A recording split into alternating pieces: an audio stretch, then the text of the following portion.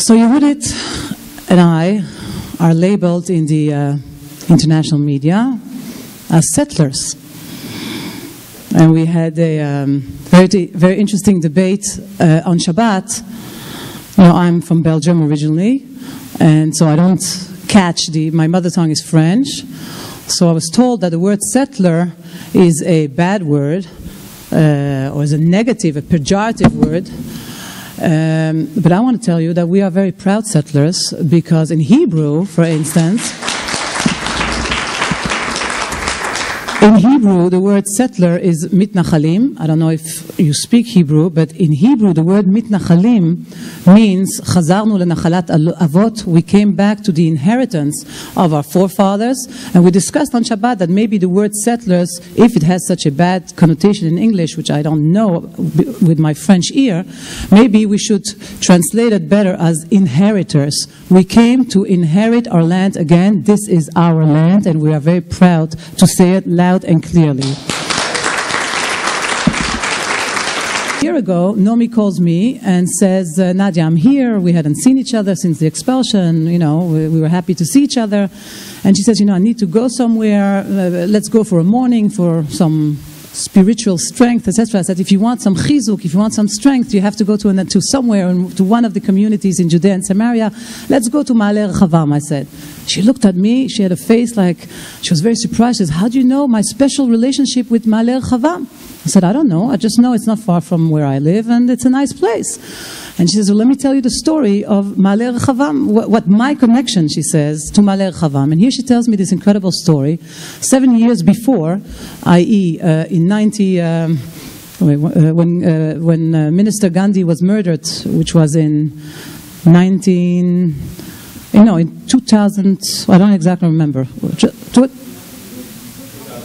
In 2001. Okay. In 2001, she's in Los Angeles. She gets a call from her boss who tells her to go and make a story about the settlers. Go to Israel and have a photo story about the settlers. She gets to Israel. She was not very involved at the time. She calls a friend, says, listen, I have to make a story about those settlers. Bring me somewhere. I'll take a few pictures and I'll go home. He said, well, wait a minute. What settlers do you want to, photograph? He says, what kind of settlement? A huge settlement, a city like Ariel, like Ma'ale Adumim, or a religious settlement, a non-religious settlement, an agricultural settlement, a leftist settlement, a right-wing settlement. What do you want? He said, I don't know. Just bring me somewhere. I want to get this over with and let's go. So this guy told her, well, I just heard on the news that they created this new community called Ma'ale Rechavam in memory of this minister that had just been murdered, south of Jerusalem, very close to Tekoa. Let's go there, let's see. And she tells the story how she drives to Ma'ale Rechavam and gets to this barren hill in the middle of the winter. I assume, she didn't say it, but the way she was telling me, that she was dressed, high heels, etc. There she gets to this hill. And in the morning, and the people say, well, who are you? I'm coming to do a story about you. I said, well, we can't really be with you. We'll leave you alone with this guy called Gidi. We'll come back tonight and we'll tell you. She says, why you're here? What is the meaning of being a settler? And there she is spending the entire morning with a stranger in a caravan. It was raining, and she keeps on nudging him. What are you doing here? What is it to be a settler? Why you're here? What are you doing? There's nothing here. And he was nudging her so much that he told her, okay, you want to know, with the Hebrew accent, you want to know why we're here, what it is to be a settler, come with me, put on your coat. And there they go out of the caravan. There was just a few caravans, and the earth was wet because it had been raining. And he takes a shovel and starts digging. And she said to me, and here I am, alone on this hill, with this complete stranger, and he's digging a hole in the ground. And what's going to happen? And he digs and he digs, and then he kneels down. And she says he kneels down and he takes a big chunk of earth, red earth, and he says, you want to know what the settlers are all about? You want to know why we're here? Here, smell. And he put it next to her nose, next to her face, and he says, close your eyes. And she closes her eyes, and he says, this is where Abraham, Yitzhak, and Yaakov walked. This is where your Jewish history and my history happened, and this is why we are here. And she said, when she told me the story in the car, she said that's when she felt the entire history going through her body. She never had such a spiritual experience as feeling why she was there in the land of Judea, a few kilometers between Jerusalem and Hebron. And sometimes, I tell that story very often because sometimes we take it for granted that we have Israel. Sometimes we forget that it is a miracle that we're there, that we have returned, that we live in Eretz Israel. And sometimes we forget that we must fight to keep it. And when I talk to youth, I know that you know what I'm talking about, but very often we have to remind the people the story of the settlers. And I will use the word settlers because I want to say that again. I'm very proud of the label of being settlers because we came to settle the land. And when I talk to youth, one second, just when we need a computer, hold on. Ta-da! That's it. So, whenever something like that happens, we say it's the leftists. Oh no, it's not.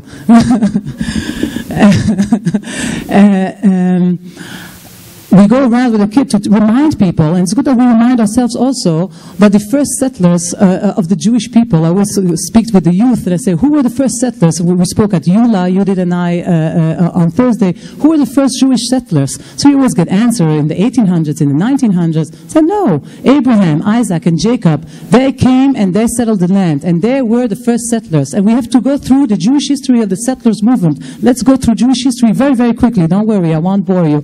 Since Abraham, Isaac and Jacob, all the way... what now? We're saying it so it won't turn off anymore. Oh, okay, thank you. I'm completely computer illiterate, so I don't know what you're doing, but okay, as long as the map comes back.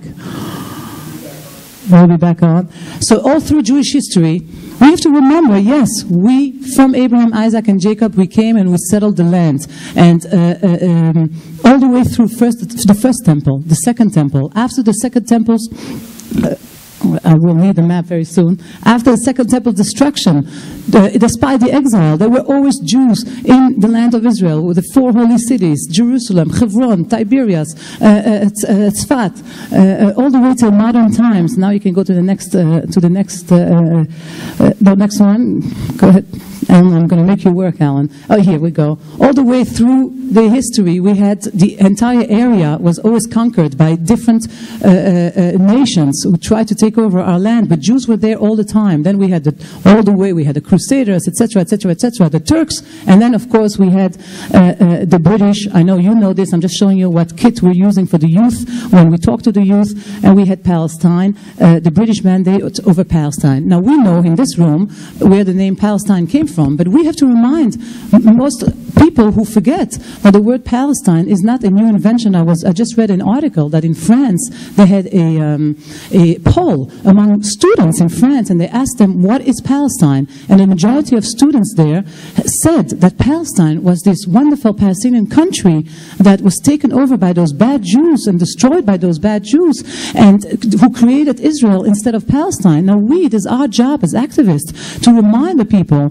that Palestine is the name that the Romans used after they destroyed the Second Temple, after they killed thousands of Jews, after they destroyed the Second Temple.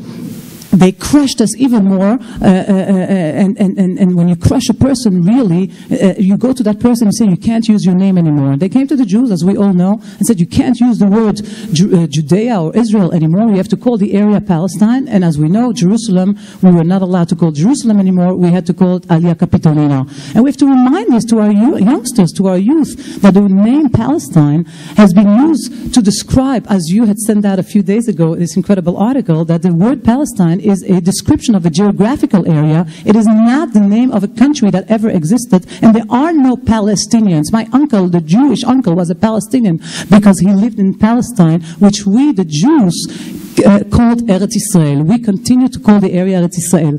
And of course, in 1920, people forget that in 1920 we had the area allocated as a Jewish national home. Then you can, Alan, you can push on the button, and this map just shows you the history of the area, which of course here in this room you know. of the big British betrayal. But let's remember together. It's important that we sometimes remind ourselves also. The picture that we saw before is Eretz Israel. When people say, what is Eretz Israel? Is the picture we saw before. That is the entire Eretz Israel. Then came the big British betrayal, and they told this little guy called Abdallah, they gave him 70% of our land, where he created Jordan, and we were stuck with only 22% of the land of Israel. Let's remember that. But even those 22% that are in yellow there, that wasn't enough for them to give us our own land. And we go to the next picture. In 48, the UN, again, I know you know that, but it's good to have this as a kit. The partition plan, we were told, sorry guys, even those 22% are not enough. You guys will get whatever is yellow. We'll create a new Arab state in whatever is gray, and Jerusalem will be international. Of course, we are after the Holocaust. We said, just give us anything. The Arabs, of course, did not agree. We'll go on to the next picture. After the 48 war, we have Judea and Samaria conquered by Jordan. We have Gaza conquered and occupied by Egypt. The Golan Heights occupied by Syria. Let's go on. We know the history.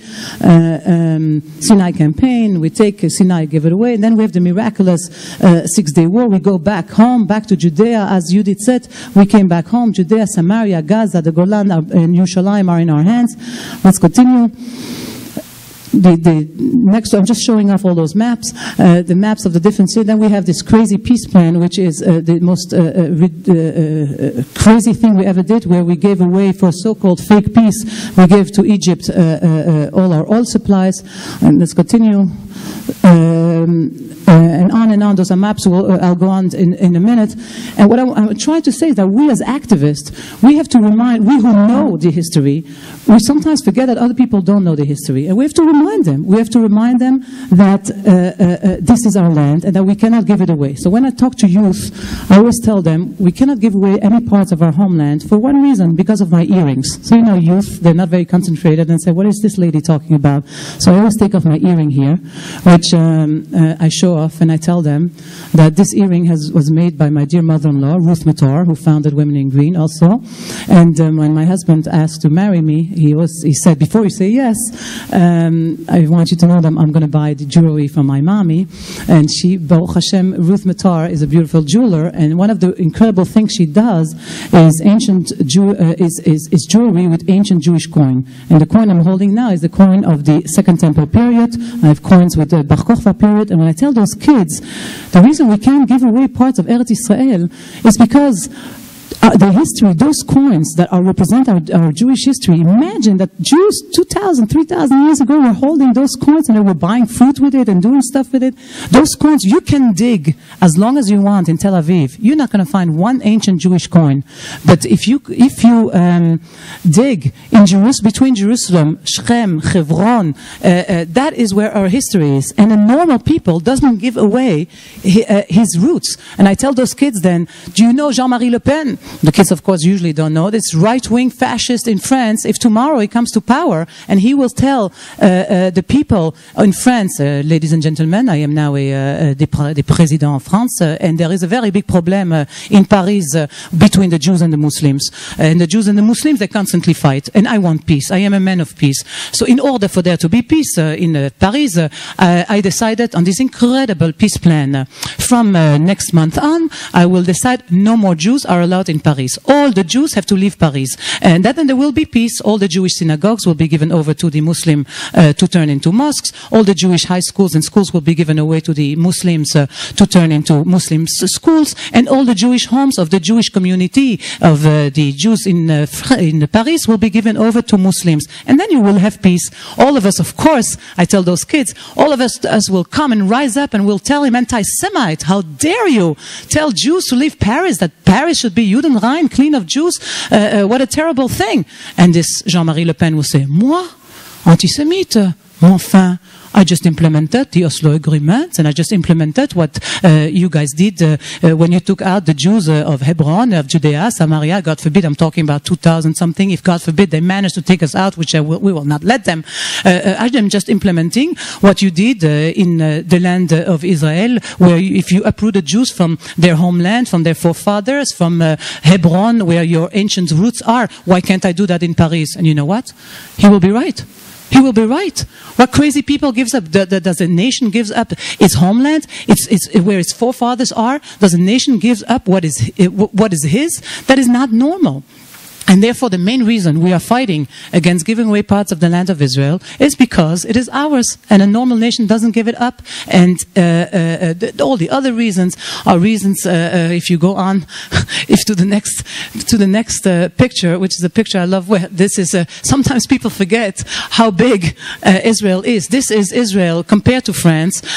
Talking about France, sometimes, of course, again in this room we all know this, but sometimes people are shocked to remember that Israel is small. With Judea, Samaria, and Gaza, is smaller than the state of New Jersey, and in that little piece, they tell us that they need another country because you understand the Arabs, they don't have enough room. They don't have enough room to have a country. Let's go on to the next picture, Alan. One second. They don't have enough room. Go on here. Yeah, see, they don't have enough space.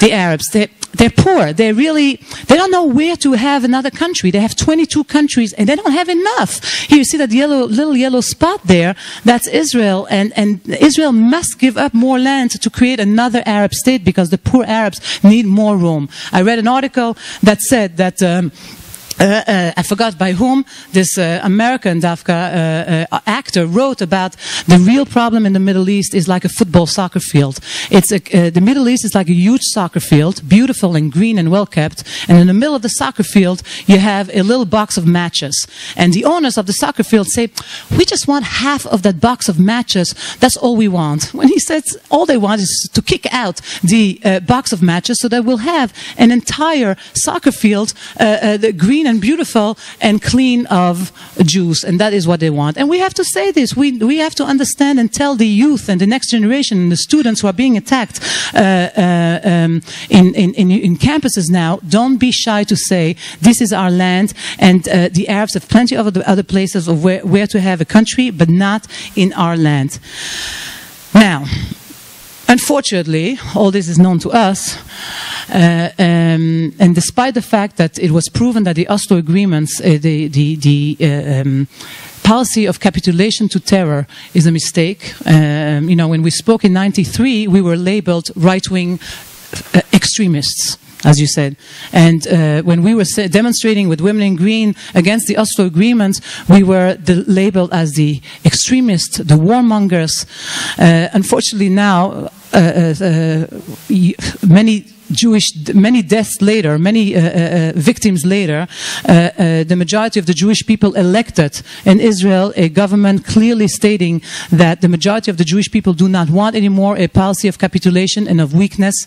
But despite all that, and despite the fact that it was proven that the Arabs do not want peace, if we needed any more proof, after Gaza, it was proven once again after we left Gaza that when you leave and you give the Arabs land, they will just use that as another terror base, and we who have been labeled the extremists and the warmongers, when we said that the Qassams are going to fall on Ashdod and Ashkelon, we have been shown to be right, like in 1938, when only one man was shouting Gewalt in Britain. Churchill was saying, don't sign any agreement. Chamberlain, you're being so naive, you're being so foolish. Don't sign any agreement with Hitler. He doesn't want only the Sudetenland. He wants to use that to take over all of Europe. Nobody listened to Churchill. But at least later, when everybody realized that Hitler only used this Munich peace agreements to take over all of Europe, Chamberlain had the decency to apologize and to say he was wrong and to ally himself behind Winston Churchill in fighting the Nazi beast. Unfortunately, the left in Israel still has not said we made a mistake, the Oslo agreements were a mistake, we should not have shaken the hands of Yasser Arafat, we should not have trusted Arafat in giving him an army, etc. But the people of Israel, so the Oslo architects still have not said we're sorry and we were wrong, but the people of Israel, the majority of the Jewish people, thank God, understand that now more than ever, especially after Gush Katif, the time has come to stand firm on the land of Israel. And 3 years ago, Judith and I started working together exactly with that understanding, and with the understanding that sometimes it is the people, us, just as people, that have to push the politicians to do the right things. Yesterday on Shabbat we read in the parasha, Ki tisa et rosh bnei Israel, when you count the people of Israel, you should tell them to give half a shekel to the Mishkan. And some Rabbi Zevin, says that the translation of Ki tisa et rosh bnei Israel is not really when you count the people of Israel, but raise the heads of the people of Israel. And he explains there that the difference between an animal and a human being is that a human being has his head high up, erect and up, and a human being always looks on the grass and at the ground, looking for to satisfy his basic needs and nothing else. But a human being should have his head up to fulfill God's commandments, and head up in ideology and spiritual things. And the same thing with a nation. A nation is only respected when it holds its head up. And what does it mean to hold your head up? To be a proud nation. It is to stay loyal to your heritage. It is to stay loyal to your tradition. It is to stay loyal to your homeland and stick to your homeland. And when after the disengagement, after Gush Katif, after the expulsion, we understood that more than ever, the people must push this government in raising their head and being once again proud leaders who say, and are not scared to say, the entire land of Israel belongs to the people of Israel, based on the Torah of Israel, based on the inheritance of Israel. And based on the previous heroic acts, like you did described, when 13 women just went in 79 to Hebron and decided that because the leaders were reluctant to reclaim Hebron, they did it. 13 women, 45 children entered that building, and after a year of standing there in this building in the most difficult conditions, the government allowed the renewal of the Jewish community of Hebron. We understood that we have to once again be even more active than ever. And one of the and in fighting for this land, in fighting for each and every hill. I don't know if you know, but for the past few years, since Oslo, but especially for the past few years, the Arabs have been funded and incited by the Europeans, and also unfortunately by US money, US aid. And for those who haven't been in Israel for a while, if you drive in Judea and Samaria, also in the Galil and the Negev, but there's been an incredible takeover or illegal takeover of land by Arabs, Israeli state land, all over Judea and Samaria, funded by millions of dollars, the European Union, who helped the Arabs under the pretense of helping the poor Palestinian agriculture, but really helping them take over land that belongs to us in order to try to choke us, in order to put facts on the ground to create a Palestinian state. And we are saying we have to fight this, because the call for the creation of a Palestinian state, a so-called two-state solution, is really a call for the destruction of the state of Israel. The creation of a Palestinian state in Judea and Samaria is, if leaving Gaza brought Qassams on Sderot and Ashkelon, just imagine, if you can go back to that map with the arrows of how close it is, leaving, God forbid, Judea and Samaria, no, not another map, leaving Judea and Samaria, here we go, leaving Judea and Samaria 11 miles from Tel Aviv and 9 miles from Netanya. I mean, I know I don't have to tell you that here in this crowd, but we have to make people realize that the call by world leaders pressuring Israel now, despite the fact that the majority of the people of Israel have said no more concessions, pressuring us to create a Palestinian state in Judea and Samaria, that is a call for the destruction of the state of Israel, for the call for Qassams on Tel Aviv, on Haifa, on Netanya, and we're not going to let this happen. One of the many battles we are involved with, and that is what we're going to see a movie about in a few seconds, is a struggle about a hill not far from Jerusalem called Judea. Judea is a hill that is south of Jerusalem. Have you ever been in Har Homa? Har Homa is the neighborhood south of Jerusalem, which was a battle in itself to build Har Homa. And between Har Homa and Gush Etzion, there's a new road there, which, by the way, Judith and I and all our friends, the activists, had to be active also in fighting to open that road, because that road had been closed for years to Jewish traffic, and we had to go there every Friday and burst through and march and do all kind of things. And now, thank God, the road is open, because when you do things, then it works. And a year ago, we found out in an article that this abandoned army camp, because it had been, it's this hill called Judean, which used to be an army camp and was abandoned because of political reasons, was going to be given away to the neighborhood of Bethlehem, Bet Zachur, and they wanted to turn it into an Arab neighborhood, even though it's completely Israeli-controlled land. And we said, hey, what's going on here? After Gush Katif, we're going to let another area being given away to the Arabs? No way.